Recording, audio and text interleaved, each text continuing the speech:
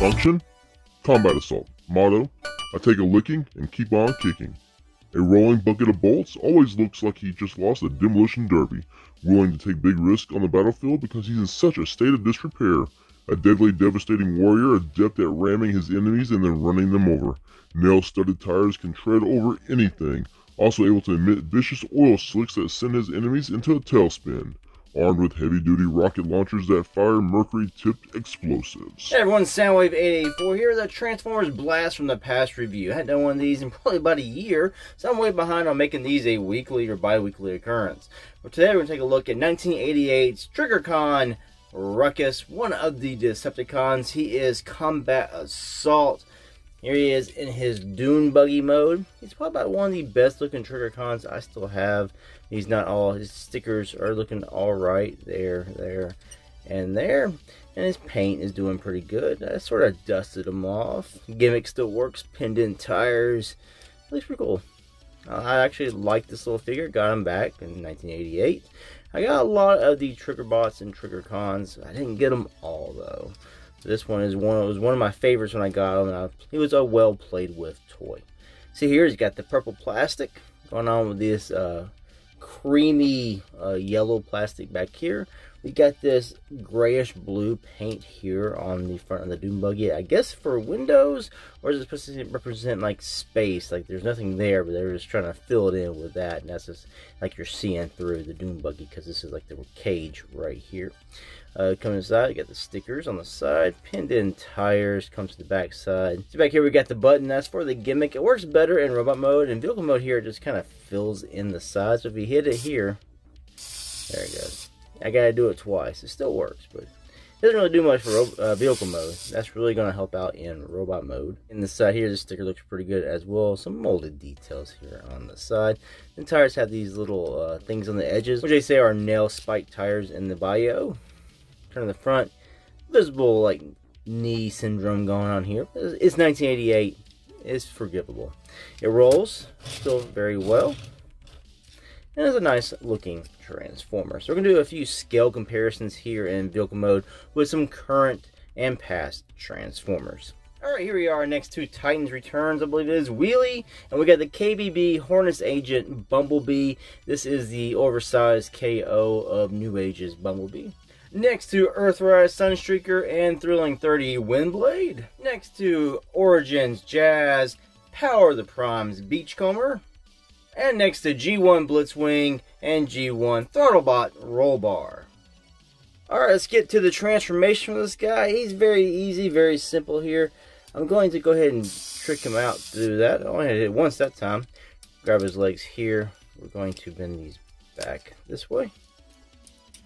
And fold it over. There you go, he's transformed. Voila!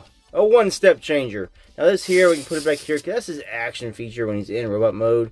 You'll sit there and he's battling the Autobots, and they're coming at him. Here comes Rollbar, and he's like Megatron in the 86 movie, die Autobots! And he's gonna kill him, so we hit the button.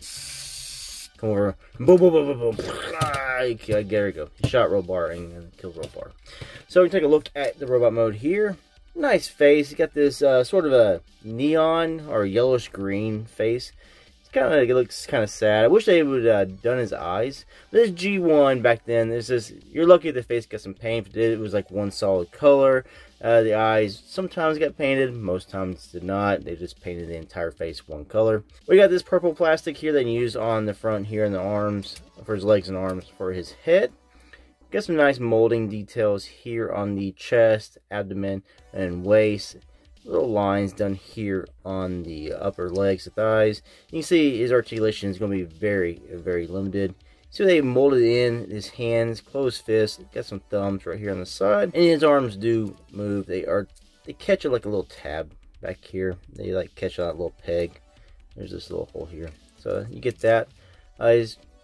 You say hollow, but I mean he's not like he's deep, but yeah, he's just sort of just there. Turn it out here.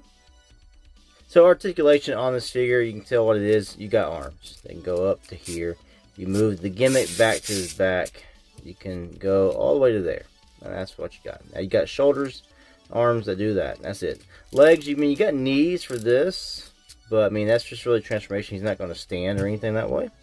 So let's take some comparisons here with other Transformers.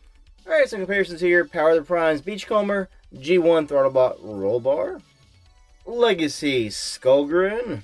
Yeah, so for G1, he's all plastic. There's no die-cast. By this point, die-casts have been phased out. Die-cast was more popular at the beginning because it was cheaper when they did those, but then it got more expensive. I think plastic got cheaper, so they did this. Get his gimmick over here.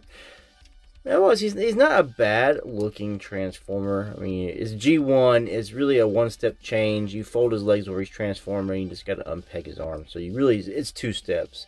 3 if you count each arm individually.